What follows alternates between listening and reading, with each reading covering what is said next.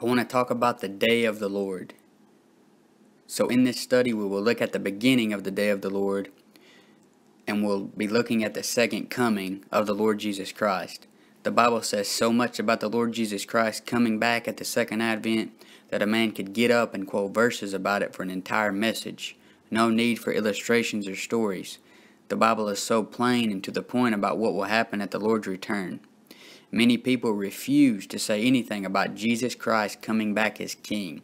You don't hear very many messages on it, and you really don't hear many messages on it when you see how much stuff about it is in the Bible. It's crazy how people don't have messages on the second coming when you see it in the Bible more than any other topic. And it's almost like what they said about David in 2 Samuel 19:10. It says, "And Absalom, whom we have anointed over us, is dead in battle. Now therefore, why speak ye not a word of bringing the king back?" Why don't many men talk about bringing the king back? So in this study, I want to talk about Jesus Christ coming back at the second advent. First, we see it is a day of bloodshed. Revelation 14:20 says, "And the winepress was trodden without the city, and blood came out of the winepress, even unto the horses' bridles, by the space of 1,600 furlongs." Isaiah 63:1-6 says, "Who is this that cometh from Edom, with dyed garments from Bozrah? This that is glorious in his apparel, traveling in the greatness of his strength, I that speak in righteousness, mighty to save." Look at this. "Wherefore art thou red in thine apparel?" It's a day of bloodshed. "And thy garments, like him that treadeth in the winefat. I have trodden the winepress alone, and of the people there was none with me. For I will trod them in mine anger, and trample them in my fury, and their blood shall be sprinkled upon my garments, and I will stain all my raiment. For the day of vengeance is in my heart, and the year of my redeemed is come. And I looked, and there was none to help, and I wondered that there was none to uphold. Therefore mine own arm brought salvation unto me, and my fury it upheld me. And I will tread down the people in mine anger, and make them drunk in my fury, and I will bring down their strength to the earth." Habakkuk 3:12, "Thou didst march through the land in indignation. Thou didst thresh the heathen in anger." When Jesus Christ comes back, he will thresh the God-haters.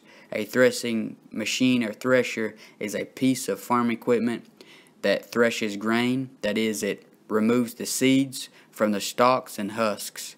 It does so by beating the plant to make the seeds fall out. And Jesus Christ and his army will basically be mowing down the enemy as he comes back through with a sharp two-edged sword. The Lord coming back at the advent can be illustrated by mowing your lawn. 1 Peter 1:24 says, "For all flesh is as grass." So remember, the next time you are mowing your yard, you are picturing Jesus Christ as you sit on your lawnmower or tractor, while the grass pictures the people that's being cut. It is a day of bloodshed.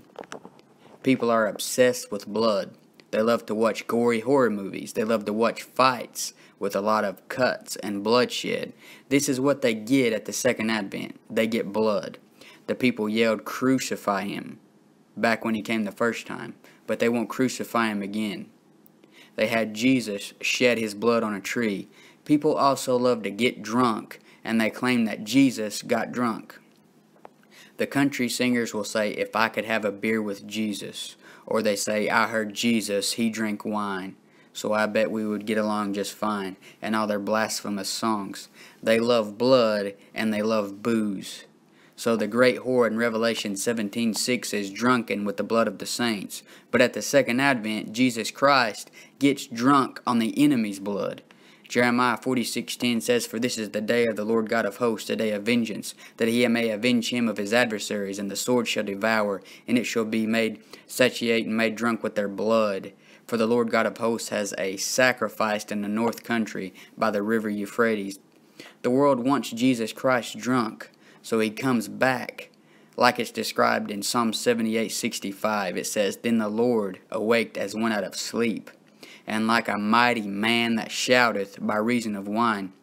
They wanted him drunk so much, so he comes back like a drunken man that's violent. Revelation 19:13 says, and was clothed in a vesture dipped in blood, and his name is called the Word of God. Psalms 58:10, the righteous shall rejoice when he seeth the vengeance. He shall wash his feet in the blood of the wicked. Isaiah 34:3, their slain also shall be cast out, and their stink shall come up out of their carcasses, and the mountains shall be melted with their blood. They go hide in the dens and the rocks of the mountains, but they still get trampled under feet. Isaiah 9:5 says, for every battle of the warrior is with confused noise, and garments rolled in blood, but this shall be with burning and fuel of fire.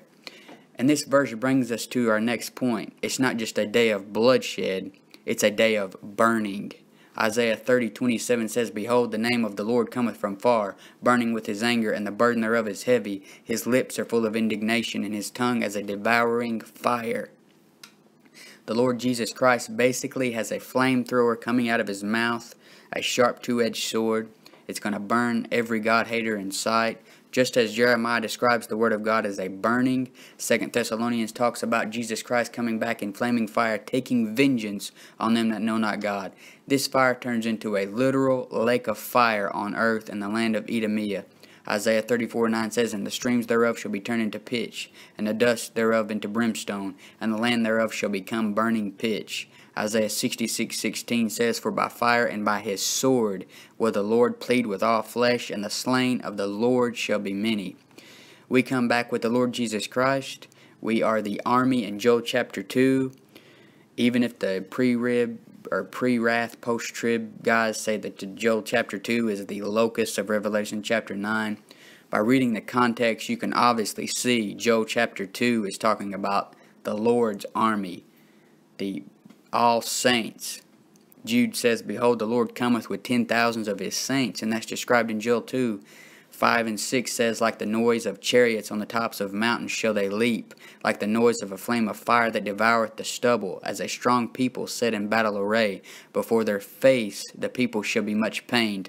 All faces shall gather blackness. So it's a day of blackness. Hebrews 12:29 says, for our God is a consuming fire. He's not destroying with water this time. This time it is fire, because God is a consuming fire. Zephaniah 1:18 says, neither their silver nor their gold shall be able to deliver them in the day of the Lord's wrath, but the whole land shall be devoured by the fire of his jealousy, for he shall make even a speedy riddance of all them that dwell in the land. Not only this, but it is also a day of bells ringing. It's a day of bloodshed. It's a day of burning. It's a day of blackness. It's a day of bells ringing. Zechariah 14:20 says, in that day shall there be upon the bells of the horses holiness unto the Lord, and the pots in the Lord's house shall be like the bowls before the altar. The devil's counterfeit for this is Santa and his reindeer. Santa has jingle bells.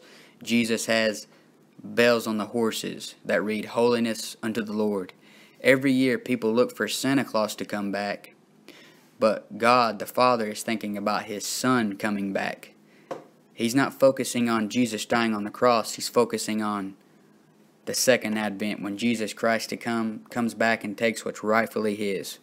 And he's coming back to give every man according to his works. Santa Claus is making a list and checking it twice. Jesus has the book of life, and if your name isn't on it, you get tossed into the lake of fire. But we are coming back on white horses. Jesus Christ isn't the white horse rider of Revelation chapter 6. He is the white horse rider of Revelation chapter 19. Revelation chapter 19, 11 through 14 says, and I saw heaven opened, and behold a white horse, and he that sat upon him was called Faithful and True, and in righteousness he doth judge and make war. His eyes were as a flame of fire, and his head were many crowns, and he had a name written that no man knew but he himself. And he was clothed with a vesture dipped in blood, and his name is called the Word of God. And the armies which were in heaven followed him upon white horses, clothed in fine linen, white and clean. That's us coming back with Jesus Christ. These are supernatural horses. Could be like the horses of fire that took Elijah up in 2 Kings. And Jude 1:14 says, and Enoch also the seventh from Adam prophesied of these, saying, behold, the Lord cometh with 10,000s of his saints. Revelation 19:15-16, and out of his mouth goeth a sharp sword, that with it he should smite the nations, and he shall rule them with a rod of iron, and he treadeth the winepress of the fierceness and wrath of Almighty God. And he hath on his vesture and on his thigh a name written, King of Kings and Lord of Lords. Not only is it a day of bloodshed, a day of burning, a day of blackness, a day of bells ringing, it's also a day of birds gathering. Revelation 19:21 says, And the remnant were slain with the sword of him that sat upon the horse, which sword proceedeth out of his mouth, and all the fowls were filled with their flesh. Matthew 24:28 says, For wheresoever the carcass is, there will the eagles be gathered together. The post-trib, pre-wrath guys think the eagles are the angels, and that the body of Christ is the carcasses. But if you read Revelation 19:17 and 18, you obviously see that literal birds are going to be feeding on the dead bodies. It says, And I saw an angel standing in the sun, and he cried with a loud voice, saying to all the fowls that fly in the midst of heaven, Come and gather yourselves together unto the supper of the great God, that ye may eat the flesh of kings, and the flesh of captains, and the flesh of mighty men, and the flesh of horses, and of them that sat on them, and the flesh of all men, both free and bond, both small and great. All the God-haters are going to be anything but bird food. Isaiah 31:5 says the Lord will defend Jerusalem as birds flying. It's a day of birds gathering. It's a day of bloodshed, a day of burning, a day of blindness. That's our next point. It's a day of blindness.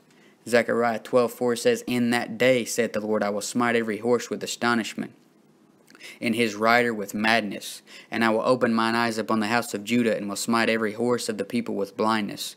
Getting struck blind is a judgment of God on sin. Samson was struck blind. The Sodomites in Genesis were struck blind. The nation of Israel is blind in part for rejecting the Messiah. Ephesians 4:18 shows how that a lost person is blind in heart. John 12:40 shows the lost man can't believe because Satan has blinded his eyes. 2 Corinthians 4:4 shows how the lost world is blind to the gospel, and the more a man rejects the word of God, the more blind he becomes to the word of God. The enemies of God at the second coming will get their horses struck with blindness. Luke 6:39 says, And he spake a parable unto them, Can the blind lead the blind? Shall they not both fall into the ditch? The horses will be going into ditches, and off the side of cliffs, and off into the lake of fire, which will be opened up on earth. They aren't going to be able to see with the smoke coming up out of hell. Zephaniah 1:14 and 15 says, The great day of the Lord is near. It is near and hasteth greatly. Even the voice of the day of the Lord, the mighty men shall cry there bitterly. That day is a day of wrath, a day of trouble and distress, a day of wasteness and desolation, a day of darkness and gloominess, a day of clouds and thick darkness, a day of the trumpet and alarm against the fenced cities and against the high tower. And I will bring distress upon men, that they shall walk like blind men. Notice that they shall walk like blind men, because they have sinned against the Lord, and their blood shall be poured out as dust, and their flesh as the dung. I bet that's not in the new versions. It's a day of bloodshed. It's a day of burning, a day of birds gathering, a day of blindness, a day of blackness. And next we see it is also a day of blistered hinder parts. Psalm 78:66 says, And he smote his enemies in the hinder parts. He put them to a perpetual reproach. The phrase, I'm going to kick your bleep, comes from this verse. Jesus Christ is literally going to smite them in their hinder parts. When they are hiding in the dens and the rocks of the mountains, they will be anxious about their whipping that they're about to receive. This is pictured every day when a school kid is waiting for a paddling outside of the principal's office. Except Jesus won't have a paddle, but rather a sharp two-edged sword that proceedeth out of his mouth. Imagine the horror of waiting for Jesus Christ to come kill you. He won't just spank them, but he will literally smite them in their hinder parts, probably dislocating it from their body. Men love violence, and in Genesis, God brought the flood because the earth was filled with violence. Men love to watch boxing matches and UFC fights and action movies, so God gives them what they want, except they will be on the receiving end of the violence. So it's a day of bloodshed, a day of burning, a day of birds gathering, a day of blindness, a day of blistered hinder parts, a day of blackness. But it's also a day of bruising the serpent. Romans 16:20 says, And the God of peace shall bruise Satan under your feet shortly. The grace of our Lord Jesus Christ be with you.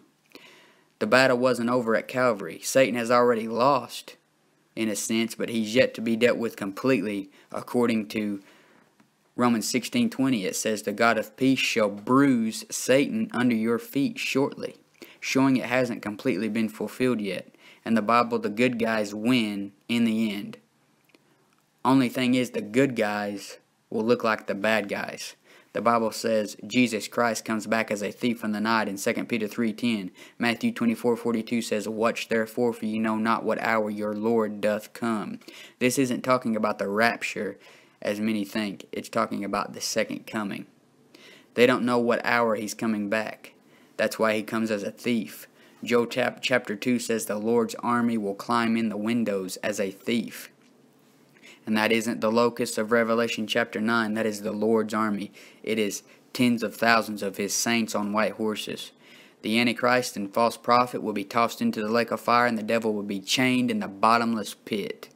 So it's not only a day of bruising the serpent, it's a day of binding the devil. Revelation 20:1-3 says, "And I saw an angel come down from heaven, having the key of the bottomless pit, and a great chain in his hand, and he laid hold on the dragon, that old serpent, which is the devil and Satan, and bound him 1,000 years, and cast him into the bottomless pit, and shut him up, and set a seal upon him, that he should deceive the nations no more, till the 1,000 years should be fulfilled, and after that he must be loosed a little season." Satan got himself in a bind. He gets out of the bottomless pit, and deceives again when the 1,000 years are over. But Jesus Christ kills him so quickly that the battle only gets one verse in the book of Revelation. It says in Revelation chapter 20 and verse 9, "And they went up on the breadth of the earth, and compassed the camp of the saints about, and the beloved city, and fire came down from God out of heaven, and devoured them." If you want to be on the winning side when the Lord Jesus comes back, on a day of bloodshed, a day of darkness and desolation, a day of clouds and thick darkness, then you need to believe the gospel. And the gospel is found in 1 Corinthians 15:1-4. It says, "Moreover, brethren, I declare unto you the gospel which I preached unto you, which also ye have received, and wherein ye stand, by which also ye are saved, if ye keep in memory what I preached unto you, unless ye have believed in vain. For I delivered unto you first of all that which I also received, how that Christ died for our sins, according to the Scriptures, and that he was buried, and that he rose again the third day, according to the Scriptures." So the gospel is this: Jesus died. He died for you. He was buried, and he rose again the third day. So Jesus died. How did he die? Colossians 1:14 says, "In whom we have redemption through his blood, the forgiveness of sins." Jesus Christ died by shedding his blood. He took your sins, took the sins of the whole world, and died for all of those sins. Jesus Christ had to die because you're a sinner. You need a Savior because you're a sinner. The consequences of not believing the gospel is that you're going to wind up in hell. You're going to wind up in a lake of fire. So you need to believe the gospel. Acts 16:31 says, "Believe on the Lord Jesus Christ, and thou shalt be saved." If you realize you're a sinner, you realize you're going to hell, then come to Jesus Christ as the guilty sinner you are, and believe on him. There's no other way into heaven. We can't be saved by being a good person. We can't be saved by being baptized. We can't be saved by going to church. We can't be saved by giving to the poor. Jesus Christ is the only righteous man that ever lived. Your unrighteousness, your righteousness are as filthy rags in the sight of God. So if you believe on the Lord Jesus Christ, God gives you Jesus Christ's imputed righteousness. He imputes Jesus Christ's righteousness to your record and takes away your sinful record. So when God sees you, he will see the righteousness of Jesus Christ and won't see your sinful record anymore. But if you want to be saved, come to Jesus Christ as a guilty sinner and believe the gospel.